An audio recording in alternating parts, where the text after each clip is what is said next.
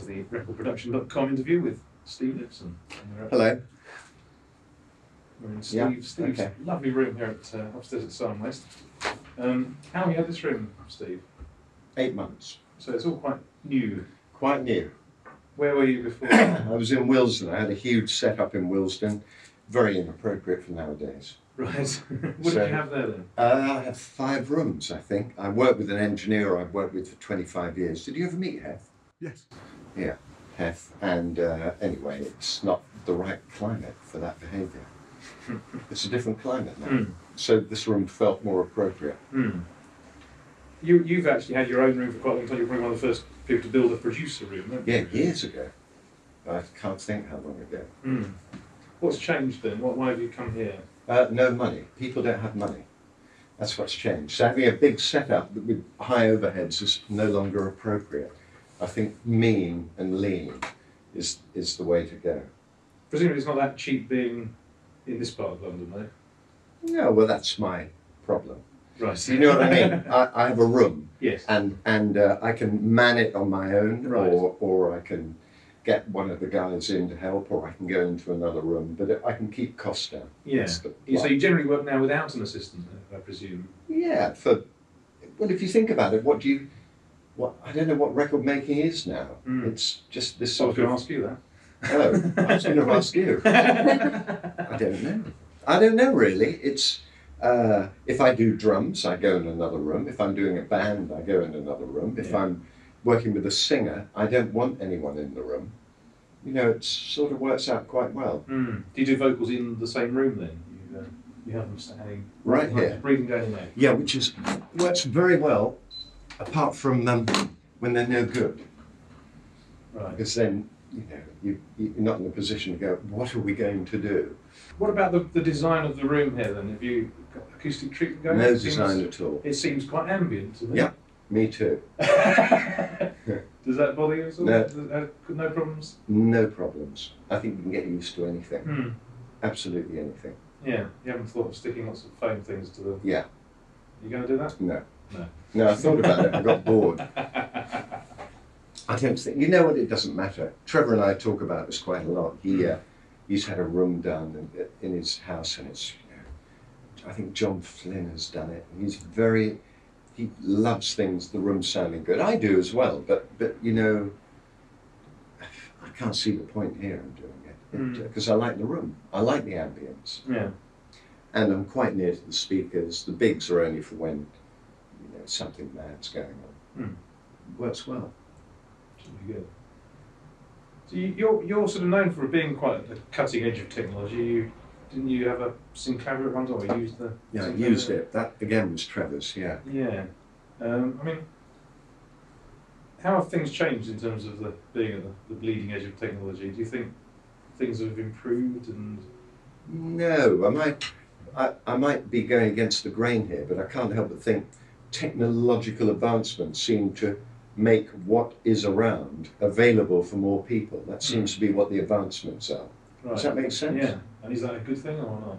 I don't know. Is YouTube a good thing? I don't know. Is Brideshead Revisited a better thing than spending the evening watching YouTube?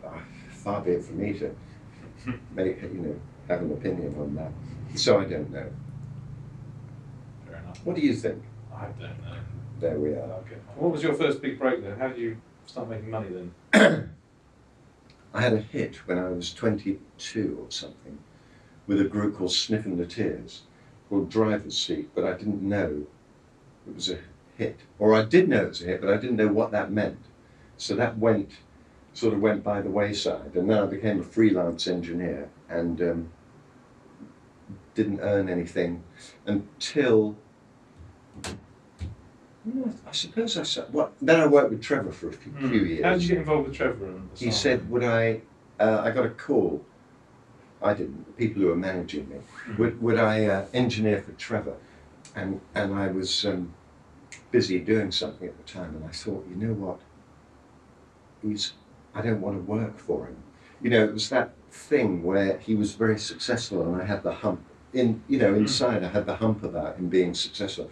I don't want to work with him. Or I'll do 3 days, Then I turned up to do 3 days, and sort of ignored him, and unwittingly that was what he wanted. He wanted someone to just get on with the job, and so we sort of worked well together, and that was it. And then those 3 days turned into how many years. Right. So you had a fairly traditional role as being the engineer? No, because I started playing guitar on all the records. Right. So the engineering just happened because someone had to be doing it. Yeah. And then we ended up co-producing a load of records together. So did he know you were a guitarist when he kind of knew. Right. I'd mentioned it to him, but he hadn't really clocked it. So did you walk in with your guitar when you turned up? Oh, well, I brought it the first day. Yeah. And shoved it in the back of the room. And then I think we were working on, it was probably Ferry Cross the Mersey with the Frankie Goes to Hollywood. And he wasn't there, and I just started playing the guitar over it. And according to him, because I don't remember this, he came running in and went, what's that? That's the guitar part. And I said, it's me. He said, you didn't, I said, I did tell you, but you didn't listen. And then that was it, and I played on everything. Right. Because in those days it was quite delineated the roles of people's jobs in studios generally. Kind of. I remember when I was a tape op in the mid-80s, it would be frowned upon if you started having a musical opinion as a tape op. Well, that's what happened to me with Jerry Rafferty. Right. It was early 80s, and we were at Montserrat. And there was a guitar player called Richard Brunton, and I even remember the song. It was a song called Welcome to Hollywood, and I was engineering at the time, and they were doing this track, and it sounded really weird to me, and it sounded weird because Richard, I thought, was playing in the wrong inversion. He was sort of down here, but had he been up here, it would have spoke better. And so he came up to me, because we talked quite a lot, and he said, what did you think? And I said, I think you're playing the wrong inversion. I think it should be higher. And Jerry Rafferty said, what's this? What are you talking about? And Richard said, oh, you just said I should try playing an inversion higher. And Jerry Rafferty said to me, he said, you just do the engineering. Oh, okay. Yeah. But that seems to be a rarity in your career then. Most people have quite enjoyed your... Sure, why not? Yeah. There's not much of a problem, is there? No. Anyone doing anything. Well, that's more and more the case, I think, these days. Sure. Well, I think it has been for a while. Yeah.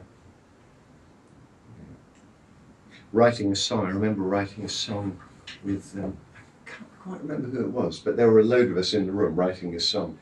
And my engineer, Hef, had a few lyrical ideas. There he was, songwriter. Not a problem. What do you think are the biggest milestones in your career, or the most defining projects that you worked on over the years? I don't know. 4. Okay. This is Slave to the Rhythm, Propaganda, Annie Lennox Y, S Club 7, funnily enough, or Ronan, I've got Boyzone. There's a song I did with him that I thought was indicative quite a lot, and Will, yeah. Right. Because that was, yeah, anyway, there you go. And what was special about those particular projects? Was it the level of success, or just the enjoyment you had doing them in the studio? Okay, so Propaganda was quite new. It was new ground. Yeah. Okay, that's that. Slave to the Rhythm was a lot of work, but I thought the end result, the actual single, was pretty good. Okay, what was the next? Annie. Why? Yeah. Oh, because a lot of people seem to like it. So that must go in. S Club 7, because I thought they were really good records, actually. Loads of them. I thought were excellent pop records of the moment. Absolutely. Yeah. Ronan, was it When You Say Nothing at All, or was it that other one? There was 2 in particular I did with him, and I thought they captured where he was very well. So I thought they were good. And Will, because Will had come out of pop idol and was people thought he was a pop idol, and I saw him as something else, which we spent quite a lot of time talking about, and then made a record to reflect what we talked about. So I thought that was quite good. I see. So you just hung out with him for a bit and chatted. And Loads. Right. Yeah. Do you think that's an important part of Yeah. the process? Very. So actually, it depends on the artist. Yeah. I've just worked with someone called Jordin Sparks, who is this year's American Idol winner. I've done some tracks with her, and I've spent as long with her as it took for her to sing the songs. So she's brilliant, absolutely brilliant. And funnily enough, in that she's very eloquent, and I didn't need to spend any more time with her. Right. It was all very clear.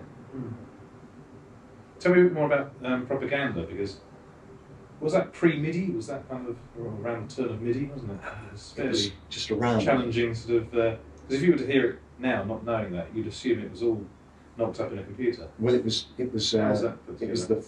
Was it a Fairlight? Fairlight. It was a Fairlight. It was a PPG Wave. Yeah. And the synclavier. Right. And most of it was written. The music was written by this guy, Michael Mertens, in the group, and he was classically trained, so his chords are very interesting. And the music, I suppose, was myself and a guy called Andy Richards, who, and we'd sit in the studio 3 actually, which is just there, and we'd do mad things with the gear. It was all about the gear, really. Yeah. And so because of that, we pushed it. Actually, there's another record that was quite, but for different reasons. Welcome to the Pleasure Dome was the first record that I think anyone had done. You know that idea of people don't bother now, but digitally copying and extending. Do you know what I'm talking about? You have a digital multitrack, you copy it onto another digital multitrack, you offset it, and then copy it back. So suddenly you've got twice as long. Right. You chop and change all the stuff with offsets. I think it was the first time anyone had done that, and it was on that record. Right. And that was quite interesting. Yeah, because you just cut and paste it in Pro Tools and you're done in 2 minutes. Absolutely. Do you think records are better than they were 30 years ago? Oh, I don't know. Let's have a look here. This is drumming. No, his drumming's all the way through. I haven't touched it. Yeah. There we go.